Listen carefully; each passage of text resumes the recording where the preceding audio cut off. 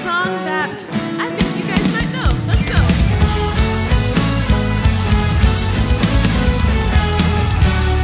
Sing, Lord, you are good. Say, Lord, you are good and your mercy endureth forever.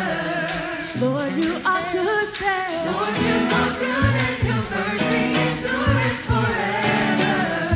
People from every nation, and tongue, from generation to generation, we worship you. Let's go. Hallelujah, hallelujah. We worship you for who you are. Yeah. We worship you. Hallelujah, hallelujah, hallelujah. We worship you for who you are. Who you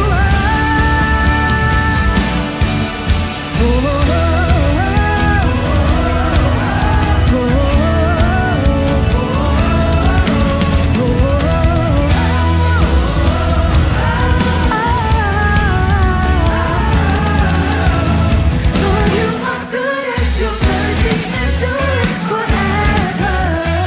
Lord, you are good. Lord, you are good and your mercy endureth forever. Lord, you are good. Lord, you are good and your mercy endureth forever. Yeah, yeah. Lord, you are good. Mercy endureth forever. People from every nation.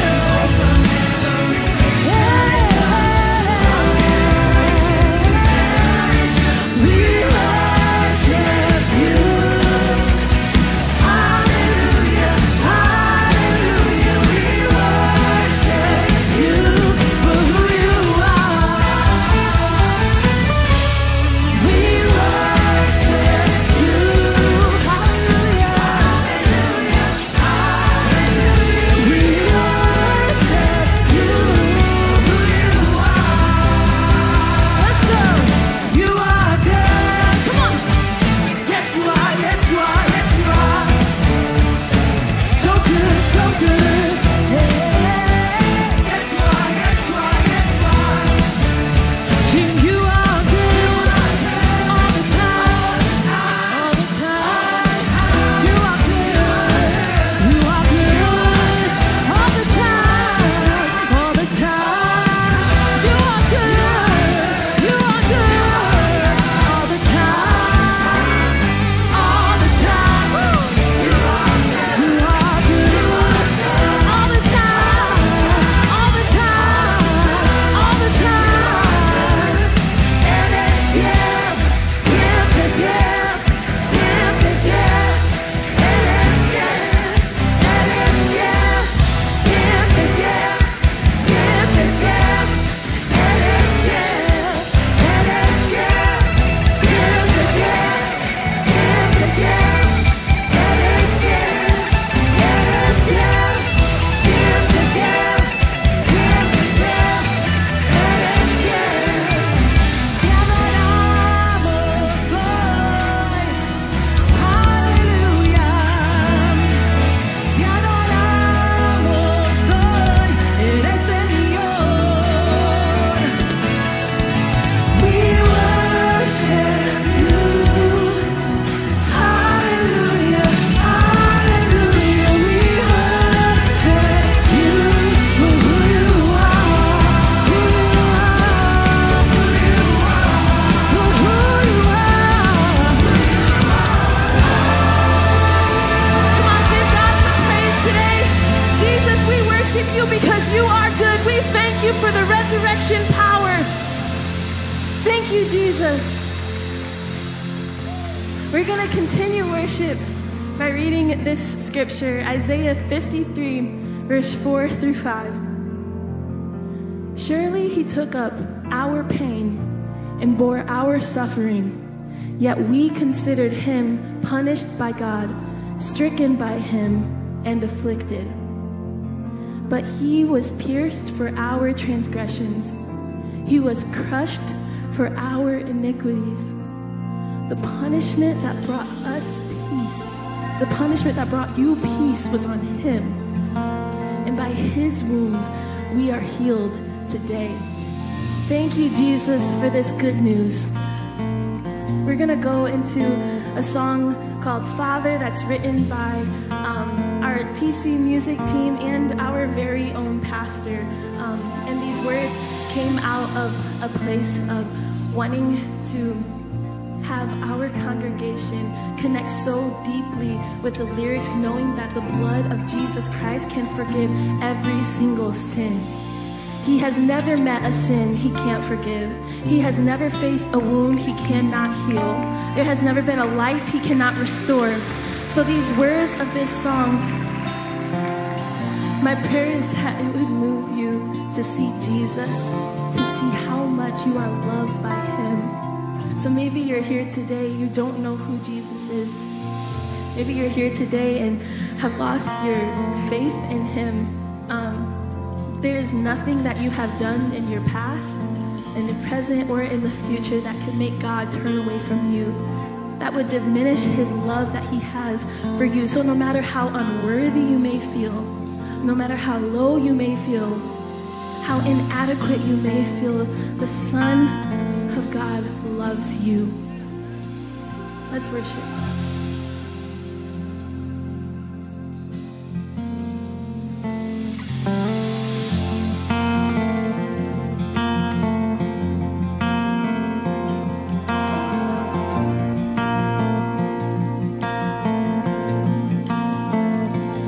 Father, there is nothing like your love,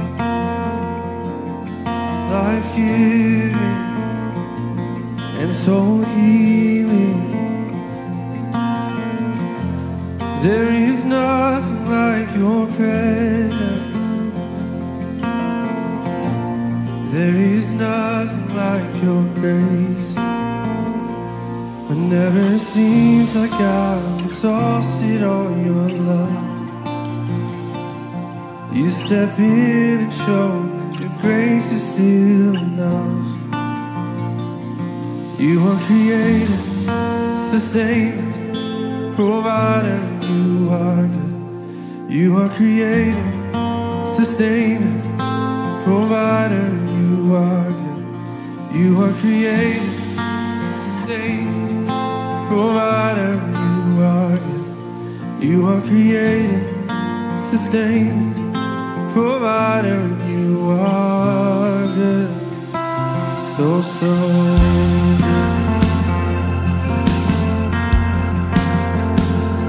Jesus, your sovereignty is comfort. Your holiness is beautiful beyond description. Your power's without limits. Yes. There is nothing like your grace. Whenever the weight of the moment feels too much, you step in and show the comfort of your love. Sing.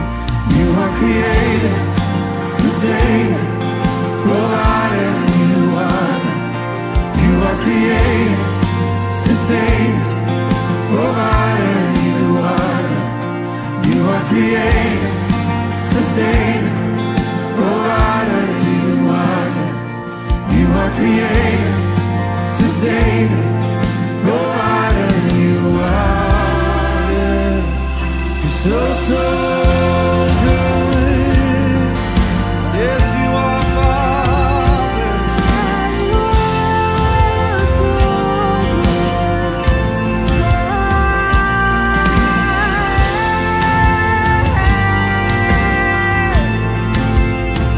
We worship you, Father.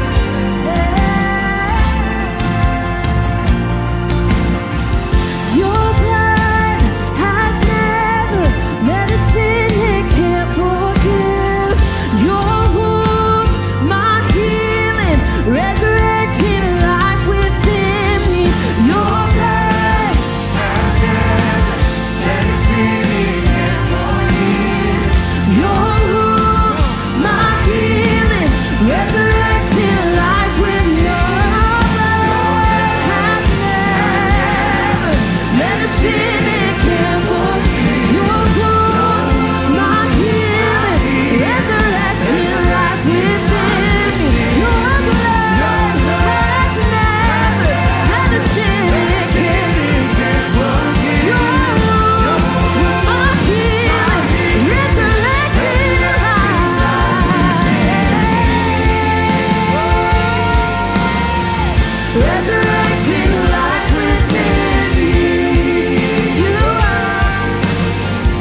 resurrecting life within me. Resurrecting life. Resurrecting life within me.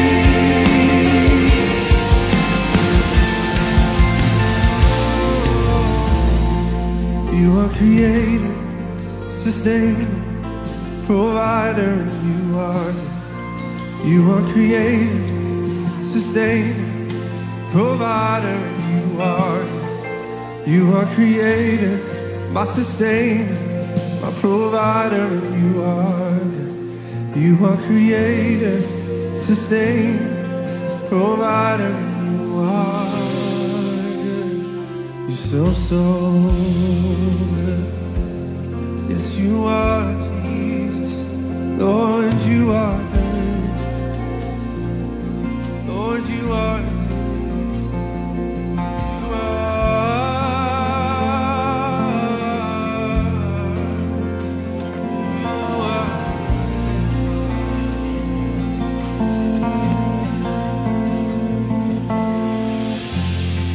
How do we know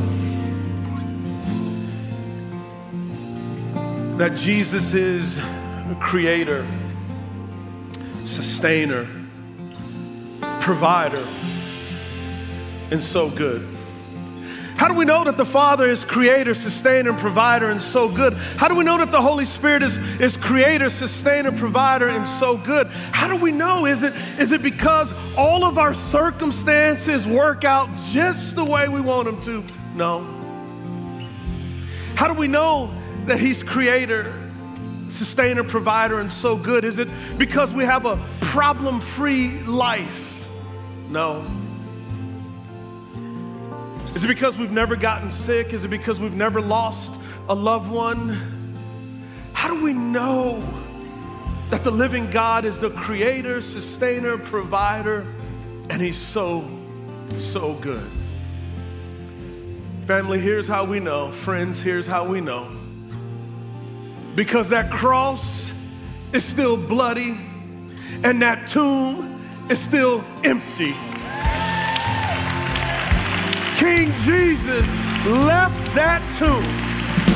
If He's never done nothing for us but defeat our sin and murder death and raise again, He is worthy to be praised. He is creator. He is sustainer. He is provider. He is so good. Shout to the roof. Let Him know that He's good. Forgive your wounds, my healing, resurrecting life within me. Your blood has never medicine and can forgive your wounds, my healing, resurrecting life within me. Your blood has never medicine and can forgive.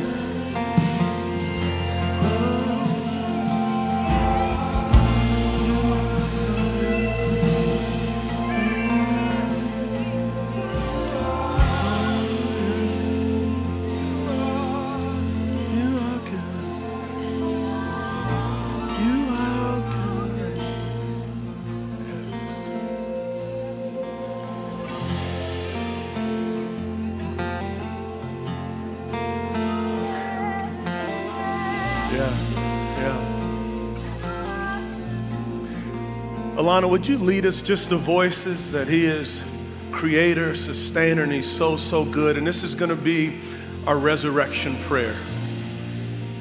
You are creator, sustainer, provider, and you are good. You are creator, sustainer, provider, and you are good. You are creator, sustainer, provider, and you are good. You are creator, sustainer, provider, and you are good. You're so, so good. Let's give the Lord Jesus a praise.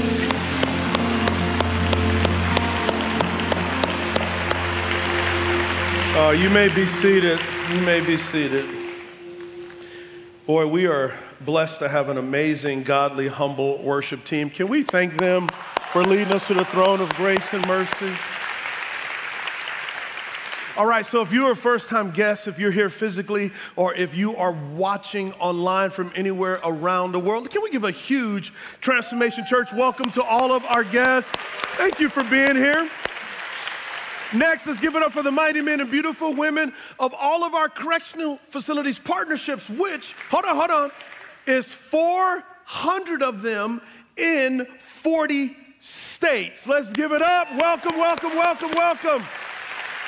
And to the TC family, it is so, so good to see you. And we're going to wrap up our sermon series, Feast. We've been walking through feasting on grace, feasting on love, and we're going to talk about on Resurrection Sunday, feasting on mercy. Now, teenagers, put this in your pocket because you're going to need it. Easter can be said this way. Jesus came to pick a fight, but he did not come to fight you. Jesus was sent to fight for you.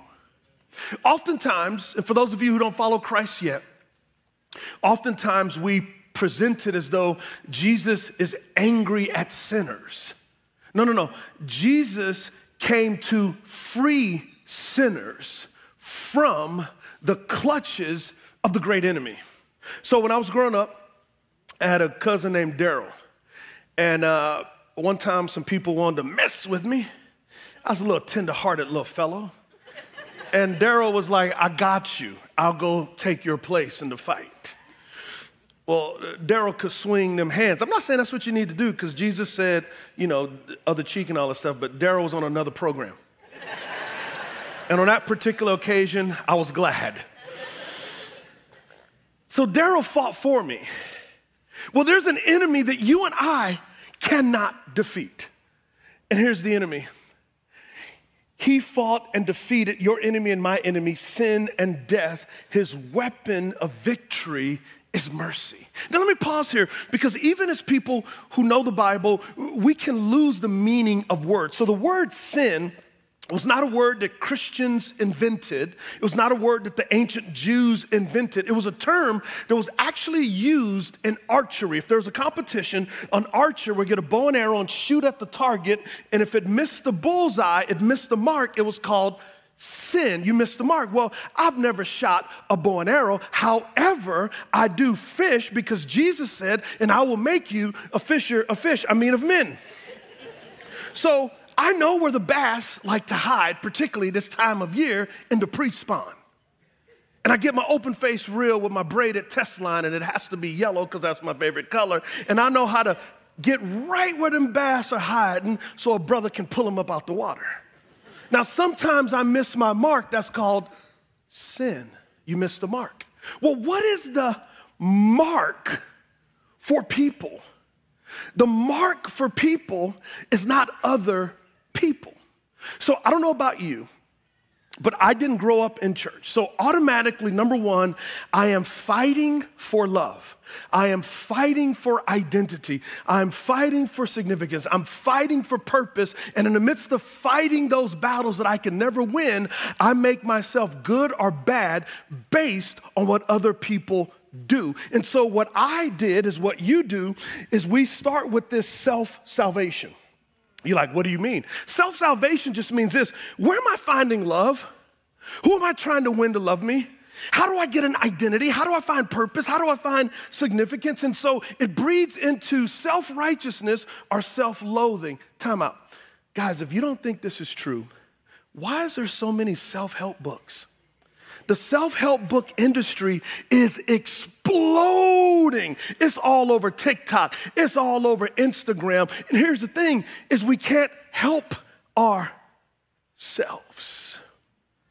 Self-righteousness says, I'm good. I don't need God. I can figure this out.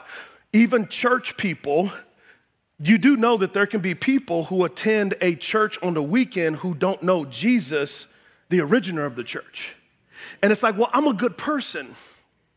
But then there's self-loathing of going, well, I just messed up too much. But notice, self-righteousness inflates your ego. Self-loathing deflates your ego. Either way, ego is still there, which stands for edging God out. But Jesus came so that you and I could finally rest from trying to save ourselves. Now, hear my heart in this. We should be physically fit as best that we can and do the best that we can. But for some of us, we're trying to be physically fit because we're trying to save ourselves. Maybe somebody will love me. Maybe somebody will like me. Maybe I will fit in. People laughed at me when I was a kid. All of us are doing all these things to save ourselves. And there's only one person who goes, I'm already impressed with you. I created you. I just want you to allow me to love you. But this thing called sin, it's not just an action, it's a condition that Jesus came to defeat with mercy. So teenagers and young adults, and those of you exploring following Jesus, King Jesus defeated sin for you and me. How did he do it? Hebrews chapter 1, verse 3. We don't know who wrote the book of Hebrews, but we know that he liked coffee because Hebrews. I know, I can't help it. I just, every time, this is a terrible preacher joke. But here's some profound scripture. Check this out now. The Son, this is speaking of Jesus. Jesus is the eternal Son of God. He's eternal along with the Father and the Holy Spirit, making the triune God. The Son is the radiance of God's glory. So Jesus himself is the standard of what humanity was meant to be. Think about how precious and how good God is. You and I are fumbling around. We're lost going, what does life look like? And God goes, let me show you. I'm going to come and show you. There was a song years ago that went like this. What if God was one of, well, he was. And when Jesus came, for 33 years, he simply loved in a way that the world has never seen.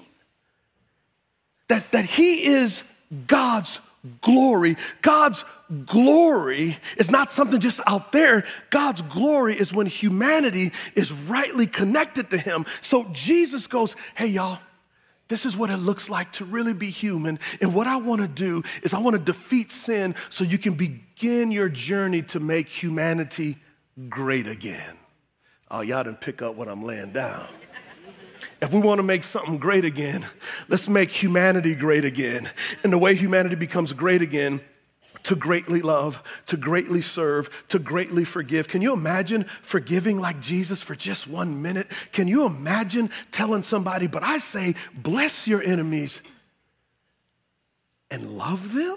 Can you imagine what kind of world that would be? Well, Jesus goes, I don't want you to imagine it.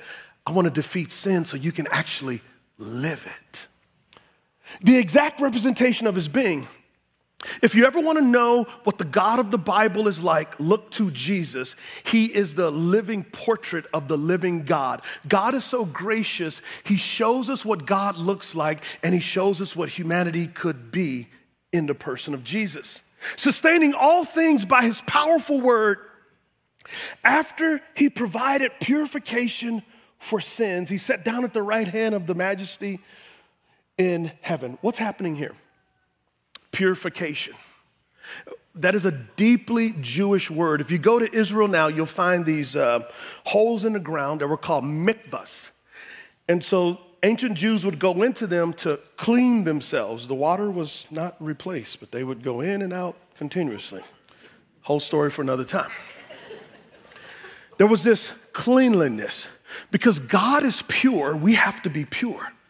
So God, who's gracious and kind, says, here's the standard. You don't reach it, but I'm going to reach you with love. And on the cross, Jesus is not only going to forgive your sins. Now, let me make this really personal. Think of what you've done and what I've done that no one else knows about, that you would be ashamed about. Jesus says, in my blood, not only is it erased, it is forgotten. As far as the east is from the west, it is removed. I remember it no more. But he's not done yet. He actually purifies us. What does that mean? He forgives us and he cleans us. In 1994, I won the RCA Man of the Year for the Indianapolis Colts. I would go speak at schools, and I would do a lot of stuff, and it was self-salvation. I wanted people to look at me a certain way. It was self-salvation. It was like taking a shower, and the more I scrubbed, the more I realized how impure I was. There's only one shower that can take away the impurities, and it's a shower where you stand under the flood of his blood and he washes you anew, and it is free. You ain't even got to pay the water bill. It is the eternal spring. It is free. You want to stop living with shame and guilt? Receive it. To sit down at the right hand means this. It is a Hebrew idiom that when a king won a battle, he would go back to his kingdom, to his throne room, and sit down. Jesus sat down. It is finished. The Greek word is tetelestai. It is finished. Question, if Jesus finished, why are you working so hard and exhausted? It takes a lot of humility to let someone else rescue you. Would you let him do what he does best? Defeat sin in your life. Not only the penalty of it, but the power of it. You can actually be different. You don't have to be a perpetual womanizer just because your dad was and your uncles and them. No, you don't have to be. You don't have to live in perpetual fear. You don't have to be a liar. You don't have to be those things. You know why? Because the king has defeated sin. Trust him. It's going to feel a little insecure, but trust him. His nail-pierced hands are big enough to hold you and to walk with you and to carry you. He is great enough. Feasting on mercy means this, teenagers. King Jesus defeated death for you. He defeated death. Oh, okay. Whew, I'll see if I can make it through this one. That's me. That was me in my Brigham Young days. This is 1992, first game of the season. We're playing the University of Texas at El Paso, i.e. UTEP. And these are my grandparents. And they had never seen me play a game in person. So my granddad, who worked every day, we finally got convinced, okay, go see him play. So in Texas, San Antonio to El Paso is 8 hours. 8 hours from here, we'd be like in top of the Atlantic Ocean or something, right? Texas is just huge. So anyway, they made it. And man, gosh, it ain't nothing like a grandmother's love. Anybody know about that granny love? Man, listen. My mom was 17 when she had me. My dad was 19. From about middle school on, I lived with my grandparents. My grandmother and I had a very, very special and unique bond. I was the first grandchild. We were so tight. So I went to college in 1989. Every day until she died, we talked on the phone. And I'm quite sure Vicky was like, that's probably a little unhealthy. And it was. I get that. But man, we were so close. My love for fishing, Granny. She protected me from stuff I didn't even know existed. So for some of you teenagers and preteens, and you're like, you don't even know how you've been protected. You're not old enough to handle it yet. There are things that adults protect you from that you don't even know about. So slow your roll. Don't get too big for your britches. But that's what my grandmother did for me.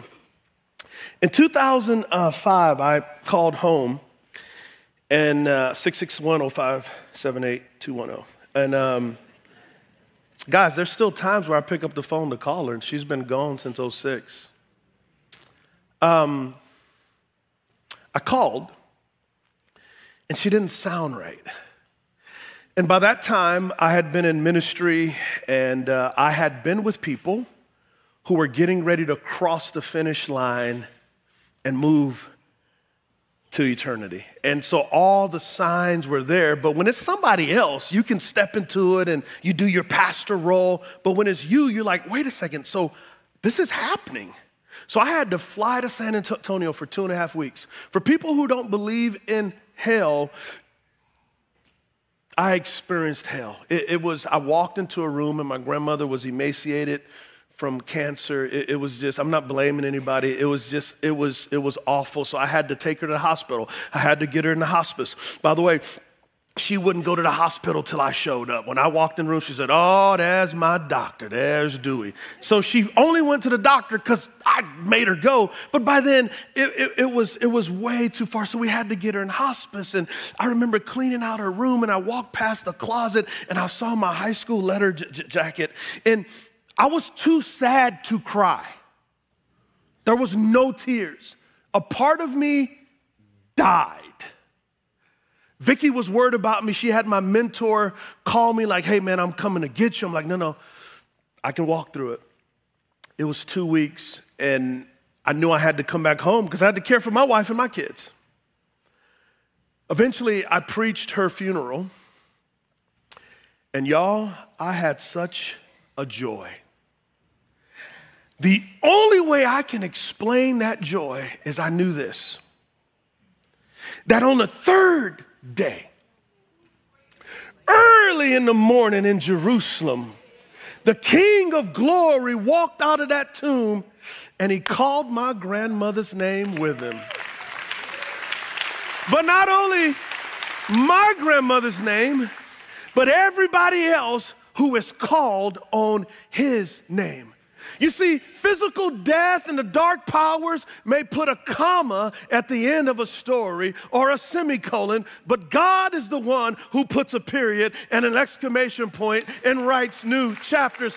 Death does not have the final word, and when I preached that sermon, I had joy because in that casket was not my grandmother. My grandmother was with Jesus, and one day I will see her again with a resurrected body in a new heavens and a new earth. Jesus does not just save your soul, he's going to save all of creation. Death has been defeated. Now, one day you're going to hear a terrible rumor about me. I want to prepare you now. And the rumor is going to say this. Have you heard? Pastor Derwin is dead. Do not believe them for 1 second. Because the God that I worship said in John chapter 11, verse 25 and 26, I am the resurrection, I am the life. Though you die, you will live. Do you believe this? Yes, I do.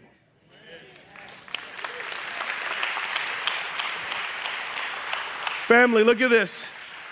Where am I getting this from?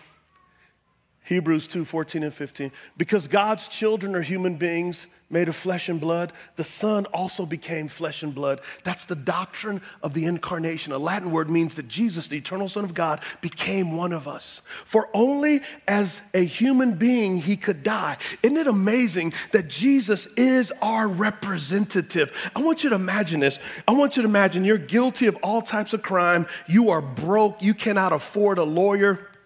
And your father, who you haven't heard from because you haven't picked up the phone to talk to him, you finally do, and he says, don't worry about it. I'm sending you an attorney. Now, look, he's not going to look impressive. Matter of fact, he's going to look bloodied and beaten. He's not going to have on a Gucci suit. He's going to have on a robe. He's not going to have on a Rolex. He's going to have nail piercings in his side, and he's never lost a case. He's going to represent you.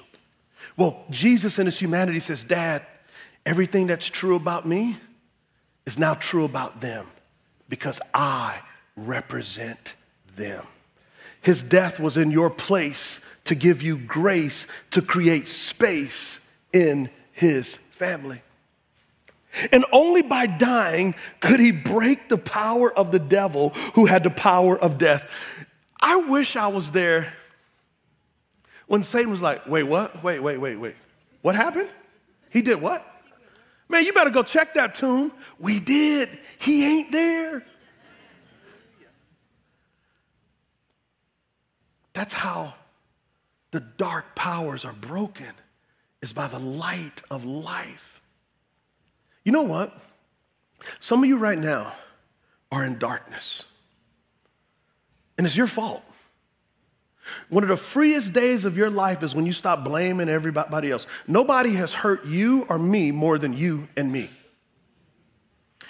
Take ownership and say, Lord, I'm in a dark place, and I need you to resurrect life in me. Only in this could he set free all who've lived their lives as slaves to fear of dying.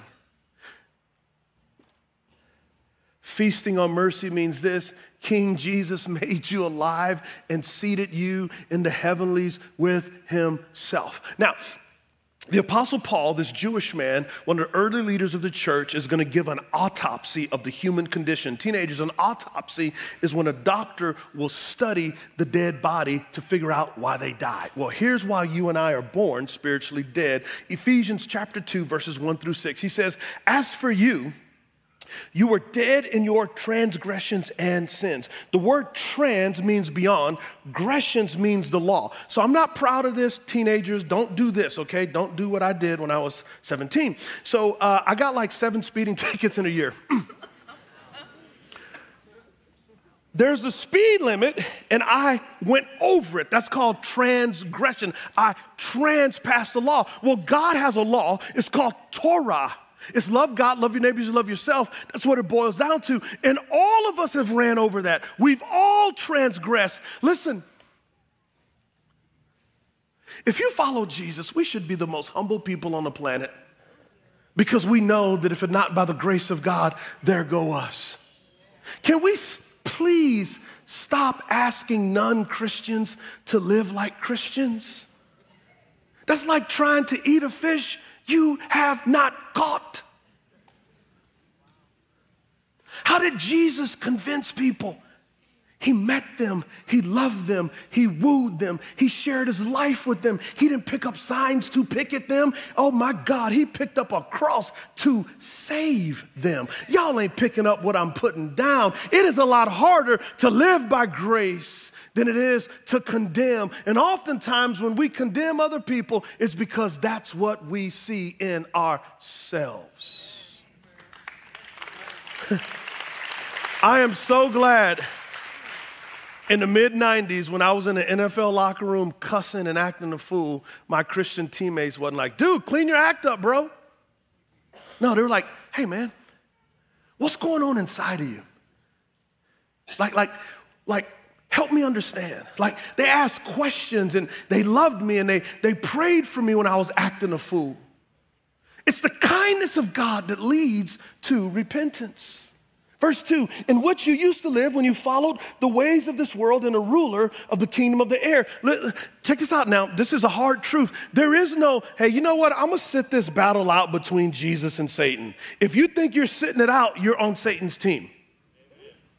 There is no, it's either light or darkness, and he came to pick a fight for you. The Spirit who is now at work in those who are disobedient. The autopsy's not looking good, y'all. It is not looking good. Oh, let me come back to verse 4. I'm sorry I missed that. Thank you. Verse 4. Whew, I'm glad we get into the anecdote.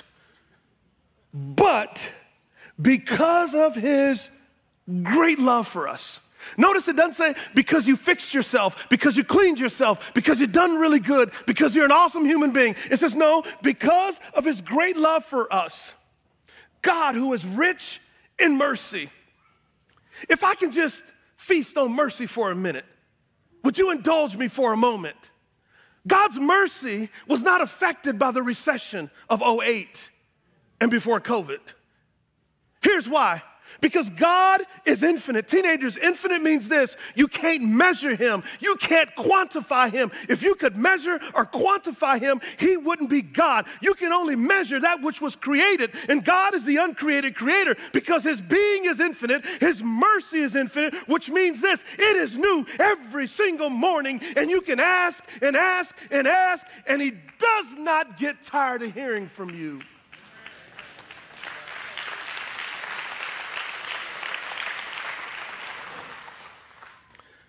It ain't over yet. Because of his great love and mercy, what did he do? He made us alive. That's the Greek word Zoe.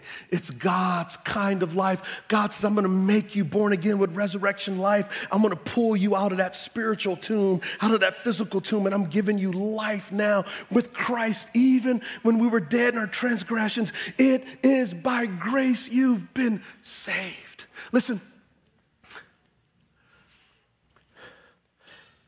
I know some of you were raised in such a way that you had to earn love. You had to do things to be seen, and you had to act in certain ways, and you want to think that God treats you that way. He doesn't. Remember, it was his idea to come for you. It was his idea to die on the cross. It was his idea to wake you up when you were asleep. It was his idea. He's the one person in the universe you don't have to impress. Let me put it to you this way. He says, take your resume and burn it. He says, take your resume and burn it because my son is enough for you. It is by grace you've been saved. And God raised us with Christ and seated us with him in the heavenly realms in Christ Jesus. What does this mean? So, when we say yes to Jesus, forgiven of sin, purified, we're loved, mercy, it says that we are seated right now with Jesus in the heavenly realms. When he rose from the dead, he went back into the realm of heaven. And he's praying over us. So if Jesus is there, wherever there is, and we're here, how are we there and here? Maybe this illustration will help. Transformation Church, you may not know this, but there are congregations in Norway that are watching what God is doing here to create this multi-ethnic family. You're like, Norway, very tall blonde people. True, however, there are people coming from all over the world to Norway, from Latin America, from Africa, from Southeast Asia, India, and they love Jesus, and they're going to Norway, and this multi-ethnic group of people that love Jesus are like, well, where do we connect in a church? Because the Norwegian church is dead, and those who are alive in Christ are going, Pastor, will you help us? So Transformation Church, you're discipling congregations in Norway and how to love like this, and you may not know it. So on this Easter Sunday, I'm going to let you know. But check this out. The other day, I actually preached a sermon in Norway, but I was here. How? Technology. If human beings have tech like that, imagine the tech that the God of the resurrection has. We are seated in the heavenlies and here with him. So here's what that means. Here's what that means. It means this, that resurrection power means new resurrection possibilities. Teenagers, I want to prophesy over you right now. When I was your age, I thought all I could do was play football. I was a stutterer.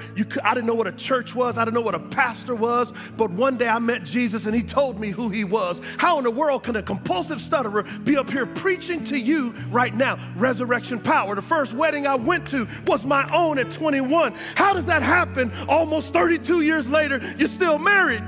Resurrection power. So I'm here to tell you, there is new hopes, there is new possibilities, there's new power when you're seated in the heavenlies with Christ Jesus. There's new power for your marriage, new power for your singleness, there's new power, there's new hope, there's generational curses that can be broken. The King of glory is sufficient and he is able.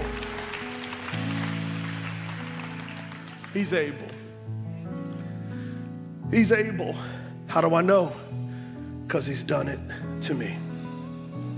One of the things that I learned from the young kids, because I like to feel young, you know what I'm saying, is this concept called keeping receipts. Well, Jesus keeps receipts. Matter of fact, it looks like this. The receipt is called Jesus paid it all. Your sin paid it all. Your shame paid it all. Your pain paid it all. Your past mistakes paid it all. Rejection and loneliness paid it all. Slavery to sin paid it all. Spiritual death paid it all. Amount due, zero. Change due, subtotal. Grand total is zero. For the wages of sin is death, but the free gift of God is eternal life in Christ Jesus our Lord. That's the God that we serve. He's a resurrected King. He's glorious. That's who we serve on this Sunday morning.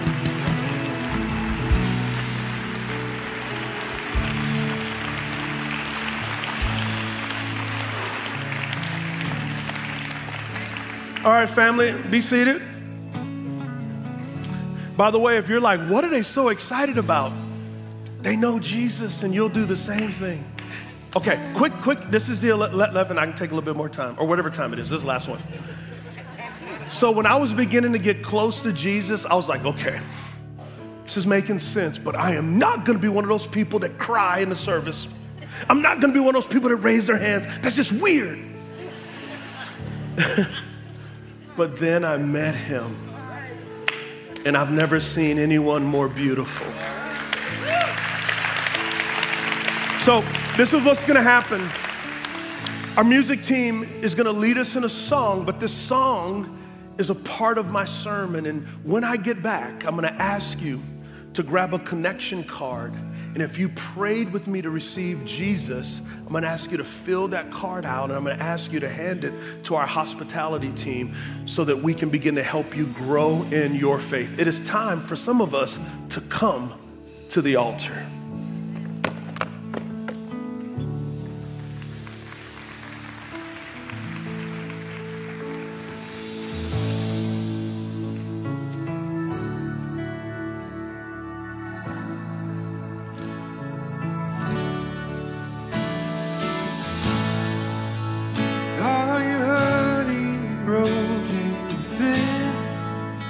Overwhelmed by the weight of sin.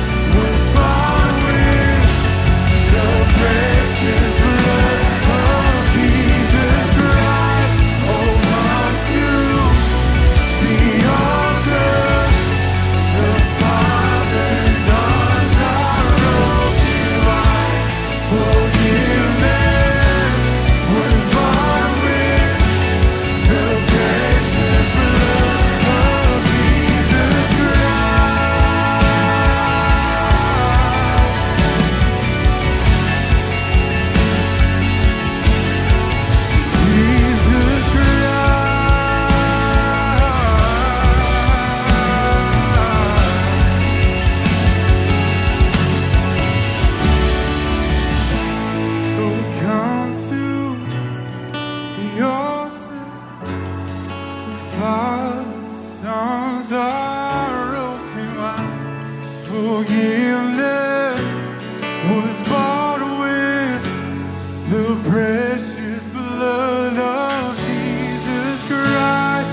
Oh, come to the altar.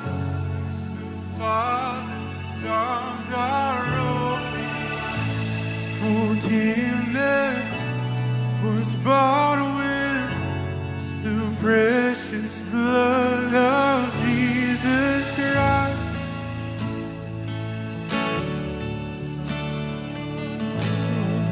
Hallelujah. Will you pray with me? We thank you, Lord Jesus, that when you walked out of that tomb, it vindicated that you are the true Lord. The good news is that the true Lord has defeated sin and death. And all those who trust him will walk in the shadow of his eternal life, a part of his people, his community. Forgiveness has been paid for. Death has been defeated. Life is given. Right now in this moment, I'm asking you this question. Have you taken the nail-pierced hands of Jesus and said, Lord, will you save me? I want to be forgiven of all my sin. I want to be purified. I want to know your grace and mercy. I want to know your great love. I want to know the power of the resurrection. I want the power of darkness to be broken by the power of light in my life. Today is your day, friend. Would you come to Jesus? I'm not asking you, are you religious? I'm asking you, have you bowed your knee to him and said, I choose to follow you today. I'm tired of trying to save myself. I need your grace. I need your mercy. Where you are right now, pray this to him. Today, King Jesus, I bring all of my sin and hurt and brokenness to your cross, and I receive your purification, your forgiveness, and your love. I believe that should have been me hanging there, but love made you choose to be there. I believe that your body lay in a tomb for 3 days, but on the third day you rose again to give me new eternal life and a new power to be seated with you in the heavenlies. I am yours and you are mine, and I am now a part of your people, a part of your family. I couldn't earn this. I couldn't achieve it. It is so great of a gift. I can only receive it by faith, and I do so. I commit all the days of my life to walk with you. In your name I pray. Amen, amen, and amen. Amen. Yeah, would you be seated? In a moment, Christelle is going to come out to conclude the service, but before she does, if you prayed with me, grab the connection card in the seat in front of you and fill it out. Put on there, I prayed to receive Christ, or I renewed my faith in Christ. Give it to our hospitality team as you are leaving, and then we'll get in touch with you to begin to help you grow in your faith. If you're watching online on TV, there's going to be this big old QR code. Grab your smartphone, open up the camera app, point it at the QR code. It's going to take you to the connection page. Let us know you prayed to receive Christ. We want to nurture you. We want to care for you. We want to shepherd you. We want to help you grow in your newfound faith, or if you have recommitted your faith. Okay? Please take time to do that. Our soul tattoo, for those of you that are our guests and new, soul tattoo is what do we take away? What's the thought that we can have throughout the week to remind us of this message? Here it is. Feast on mercy. And how do we do that? Listen to this sermon over and over on your way to work, on your way to school, when you're working out. Do the study questions on the TC website. Do them in community. Do them alone. Do them with friends. Let it just wash all over you, because when we experience God's mercy, we become merciful people. Our action step is this: join us next Sunday for a brand new sermon series called Grow By. I'm not gonna tell you about what. You gotta come back next week, but it's gonna be epic. God wants us to grow. Love you guys. Can y'all welcome Christelle? Thank you, Pastor Derwin.